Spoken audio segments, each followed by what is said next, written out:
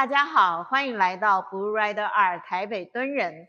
这一档呢，我们要介绍的是艺术家 Ruprecht von Kaufmann。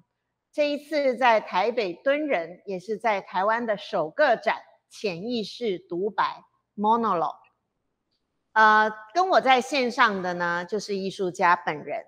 那我们现在来跟艺术家来面谈一下。Hello, good morning, Rupert. Hi, good morning. Nice to see you so early. Good to see you. Yeah. And we have a few questions for you. And first one on my hands, I have two books which indicate the artworks from 2007 until recently. It covers like 15 years of your artist career. And would you like to tell us a little bit about the difference between the two books and the two stages of your art career? Yes, so the first book, the earlier book, has primarily still paintings on canvas in it. And it also has a lot of the paintings from period when I was working a lot with creating the illusion of black and white paintings through using complementary colors against each other. So a lot of the paintings in the first book seem kind of gray, black and whitish. And only if you look closer, you can see that they're actually full color, but the color is very reduced. In the second book, you instantly notice that there's a lot more color in the paintings.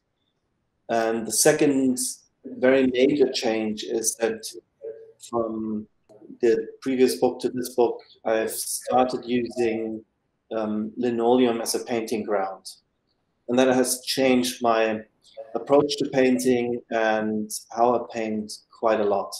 And the linoleum has allowed me to introduce a lot of elements that I've been searching for in the previous work already, but couldn't quite get to work. Those finally happened on the linoleum.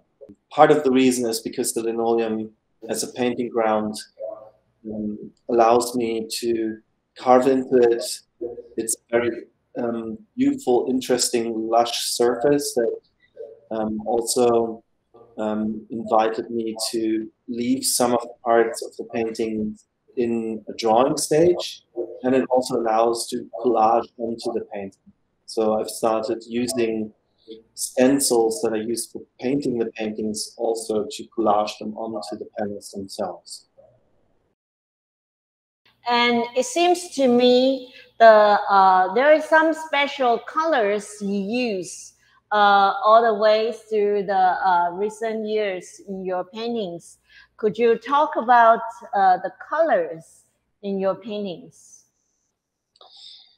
Yes, so what most people, or what strikes most people almost instantly, is that the color palette is rather on the cold spectrum, and that I use a lot of purples and blues in my paintings. And one of my favorite pigments is actually Prussian blue, which is a very intense, extreme blue.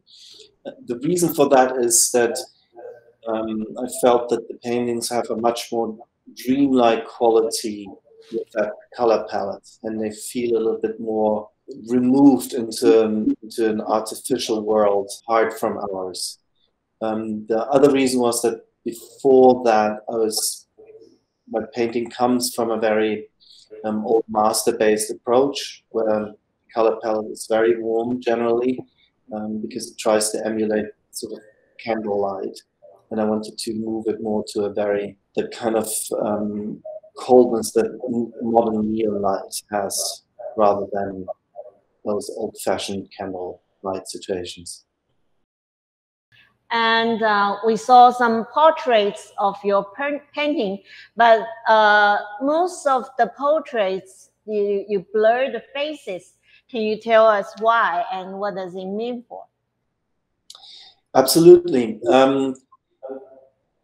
the most important reason, I think, why the faces are blurred in the paintings is because I don't want them to be portraits of people.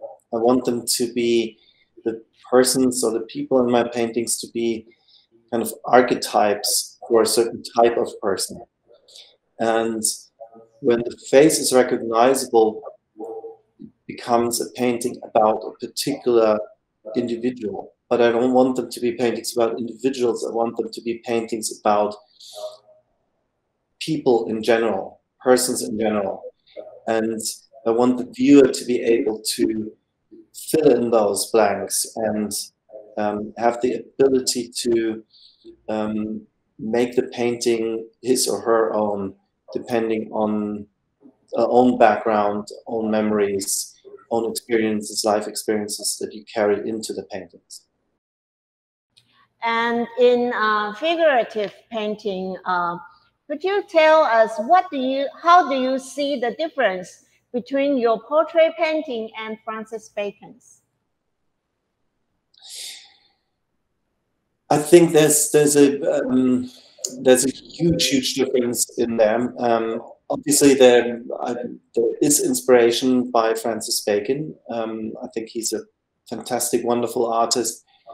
But I feel that they're very different, especially the portraits, because generally, like in the portraits, most of the time, they stay more realistic than Francis Bacon's paintings do.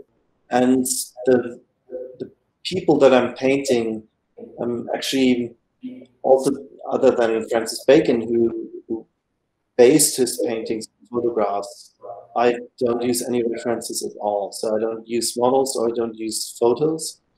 The figures, scenes, everything in the paintings is completely comes from invention.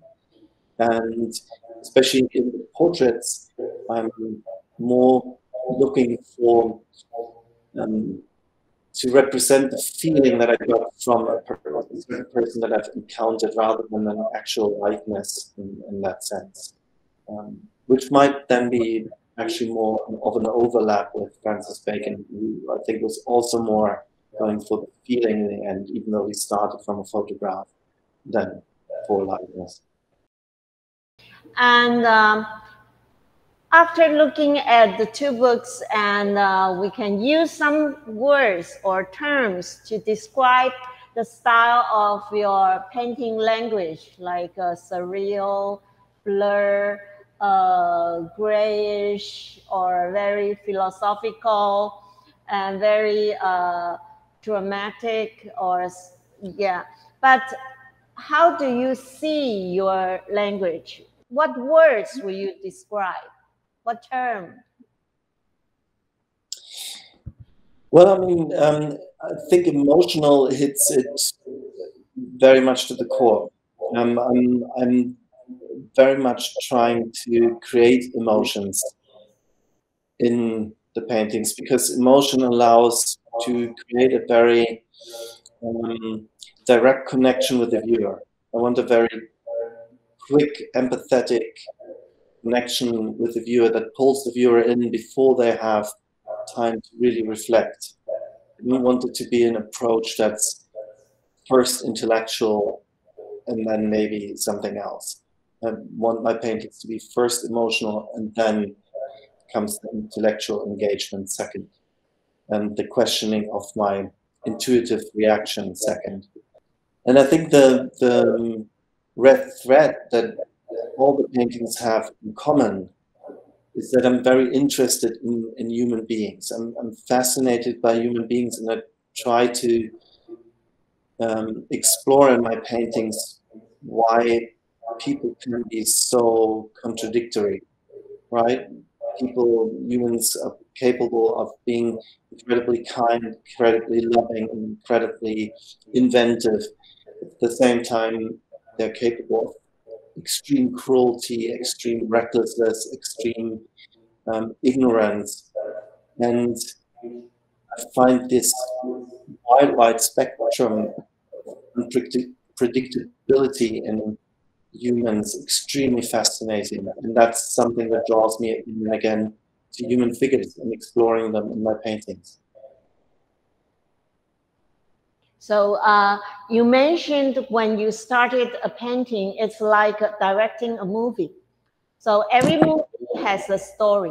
And where did you get the story from? What inspires you for the stories? So that's the big difference to an actual film, obviously, in the paintings, is that there's no clear story with a beginning, a middle, and an end. They're open stories, or they're just teasers for a story. The story then happens hopefully in the head of the viewer when they encounter the painting. The ideas or concepts for the paintings come from a lot of different places, but primarily really from literature, from reading, and from music, and especially the lyrics to music. And it's never like a direct interpretation of a certain text, but it's more that certain words or phrases get stuck in my head and they trigger imagery. And I try to do the reverse process, that they create imagery that then might trigger words in the viewer's head. It's sort of like taking a pebble and throwing it into a pond and watching how the rings kind of start spreading. And the last question is, you mentioned you are very interested in human emotions or relationships with nature or animals or interactions. And